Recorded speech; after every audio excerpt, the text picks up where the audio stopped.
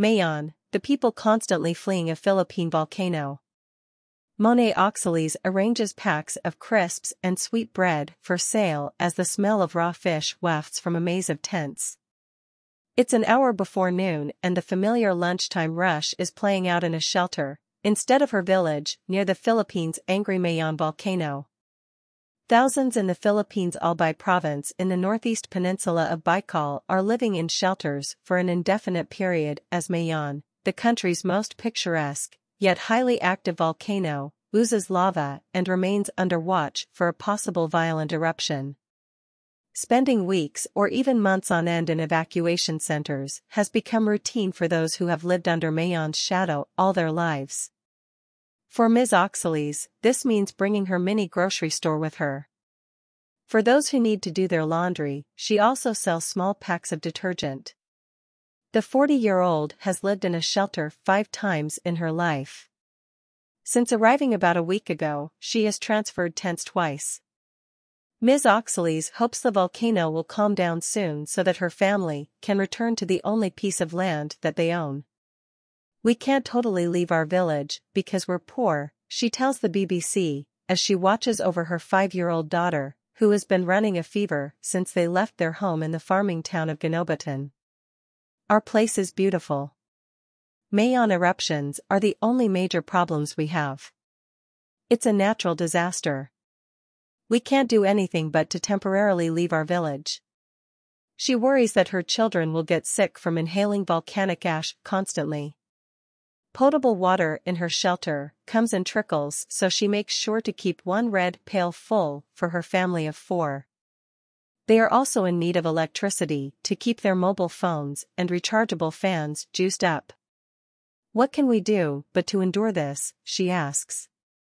In another shelter, Benjamin Nazol, a motor taxi driver, worries about the small pig farm he left behind.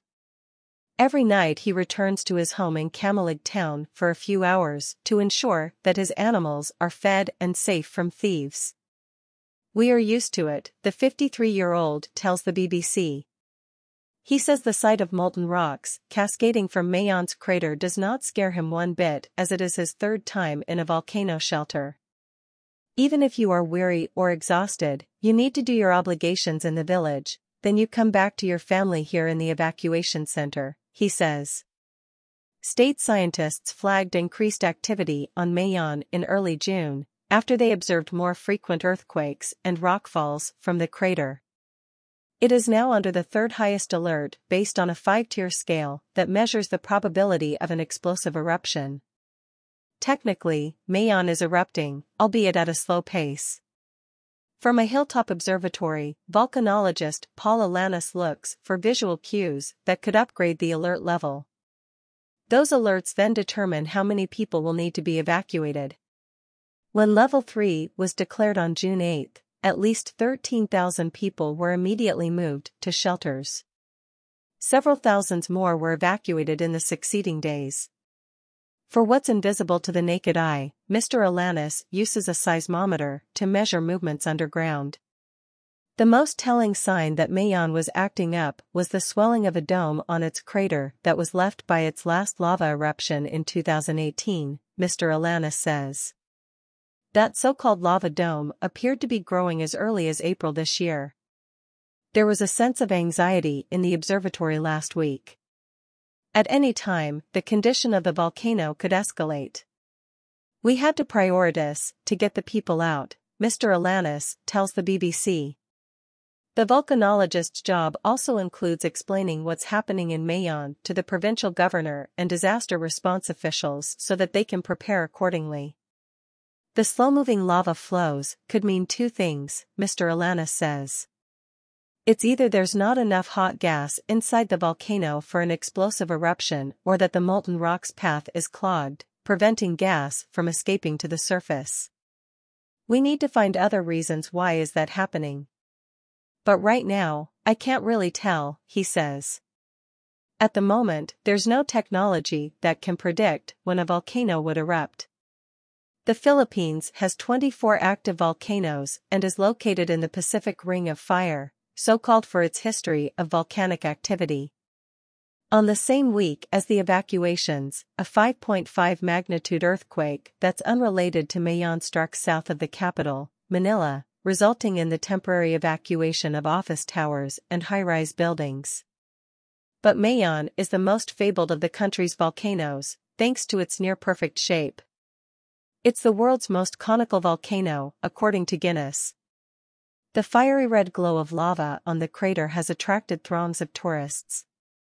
It has also inspired internet memes about Daragang Magayan, a beautiful maiden from local Baikal folklore, and about Filipino-Australian beauty queen Catriona Gray, who won the 2018 Miss Universe crown wearing a gown in the color of Mayon's lava flows.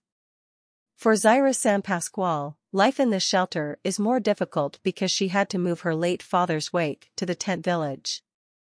The 39-year-old Manila office worker was on the bus to Baikal when her family phoned her to say that they were moving to a shelter. How could we do it? She remembers asking herself in panic. Once she settled in, she realized that the situation was not as bad as the ones she experienced when she was a kid. You'll see people smiling, laughing, joking around. It's their coping mechanism, their way of not thinking about how grim their condition is here, she says. In the calm of night, people at the shelter have no choice but to wait and keep themselves entertained. They huddle in small groups to swap jokes on who has become the Maritz neighborhood gossip in their tent village. While evacuation from inside danger zones is mandatory, there are still those who refuse to leave their homes, like 72-year-old Roger Asilo. Mr. Asilo hid behind a tree to avoid being hauled on board a lorry that transferred Ginobatan villagers to shelters. Over the decades, he feels he has learned when the volcano is acting up enough for him to pack his bags. His son is also staying behind to look after him. Mr. Asilo says he prefers to look after 2 pigs that a friend left in his care for a fee. At night, he watches the glowing lava flows seated on a bamboo bench outside his home. Every time I look at the volcano spewing lava, I always pray that it would stop, he tells the BBC. I am scared, but I am prepared,